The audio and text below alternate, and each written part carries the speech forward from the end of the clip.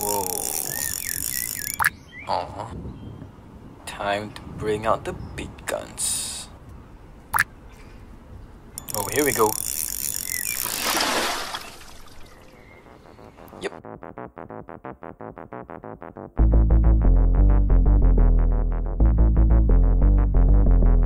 I wanted to make an RPG for some time, specifically a turn-based one. I really loved the game Lisa the Painful and wanted to create something of a similar style. In order to control the scope of the game, the story had to be contained within one area. The original idea was that the couple had to escape the building on a blood moon, which apparently turned some people into mutated creatures. I wasn't really sold on it though, and my tiny brain couldn't really think of relevant puzzles that the player would encounter. I was stuck on this until the idea of an aquarium came to mind, and that's kind of how the concept kickstarted. I prototyped the 2D movement, thought it wasn't very interesting, so I tried a 2.5D style. I made the characters follow each other in a linear line, similar to games like Earthbound. I moved on to prototyping the turn-based battle system. It's gonna be fairly simple so as to not overwhelm the player in the fights. There's no things like type advantages or ultimate meters, just the basics. One of my pet peeves about RPGs is the random encounters and grinding. I didn't want that in my game, so I focused on making bosses that the couple would go up against, making all the fights be 2 against 1. For a long time, our character was just squares, so I designed our couple and scrunched them up in their pixel versions. I made some art for the little things like the status effects and the consumable items, and got to working on the environment. It was good to make a general map of the entire aquarium and split it up into its different exhibits. I hit a lot of roadblocks on how the interior architecture of the aquarium should be, so I went to an actual aquarium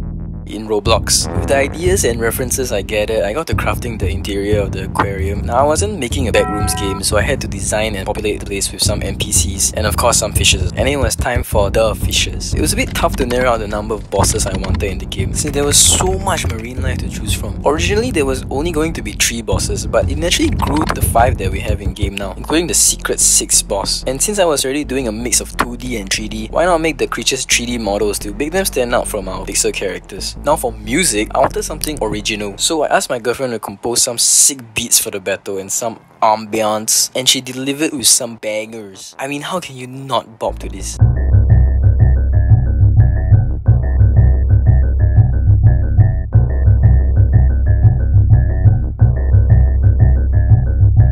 With all these pieces put together, I built the game and released it. Personally, I'm really proud of how Seamongrel came out. This project took me about 6 months, but I'm happy with the end product and I really appreciate the support it's getting so far. Links in the description below. It's free, so give the game a try. If you want to listen to all the songs from Seamongrel, check out the OST I just released. And if you want to know about the game where these two come from, you can check out my previous devlog.